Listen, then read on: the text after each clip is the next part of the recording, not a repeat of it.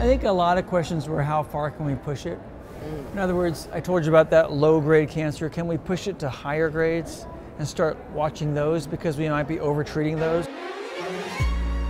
Welcome, Dr. Daniel Lin. How Thanks. are you? Great. Welcome great. to Vegas. I know. Great. It's great to be here. Great to have the AUA here this year. Well, and you're probably feeling a little sense of relief because you did your speech already, right? Yeah. Talk went fine. I mean, the plenary talks, they do such a great job.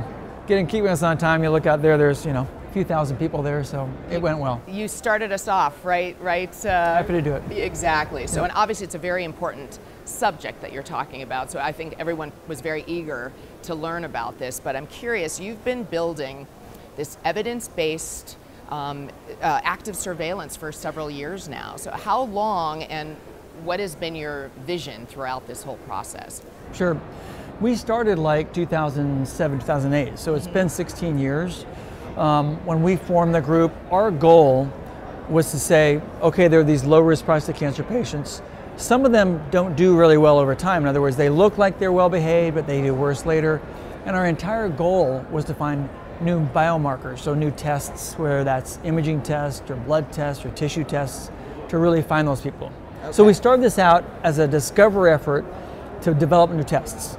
But what we found out, interestingly, is that we're going to use this cohort that we've developed to learn more about the natural history of how these people behave. Because unfortunately, we haven't found great biomarkers, but in the process, we've learned a lot about prostate cancer that, again, looks like it's a turtle on the block. Yeah. And how they progress over time. With that, what is that teaching us about active surveillance? Yeah, sure.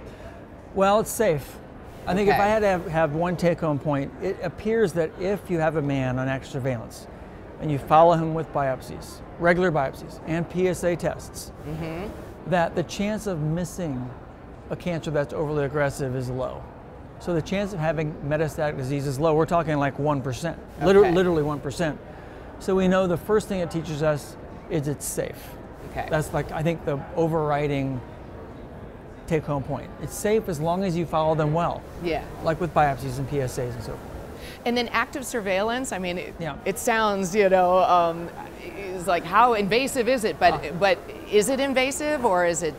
Yeah, good point. So it is, because biopsies are invasive. Yeah. They are. They're placing needles in the prostate periodically. But we know also that there are those patients, number one, that might not be good for surveillance. They might come to us with a little high PSA, we call it PSA density also, a high PSA density, and maybe those patients shouldn't even have surveillance. We're trying to figure that out. Okay. But there are also ways to say, oh, these patients we can de-intensify, because there is such a thing as maybe over-surveillance. Okay. In other words, too much surveillance, too many biopsies. And who are those patients? Again, maybe another take-home point might be, there are those patients who have prostate cancer, and we biopsy them on surveillance, and they're clean. The biopsies are clean, no cancer. That happens at least 25% of the time.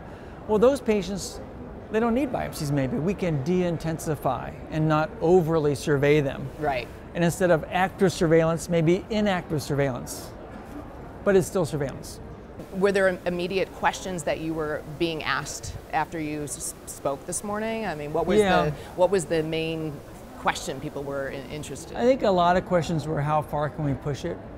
In other words, I told you about that low-grade cancer. Can we push it to higher grades and start watching those because we might be over-treating those? Okay. The short answer is yes, we can probably do active surveillance on patients who have a little bit higher Gleason grade, all right?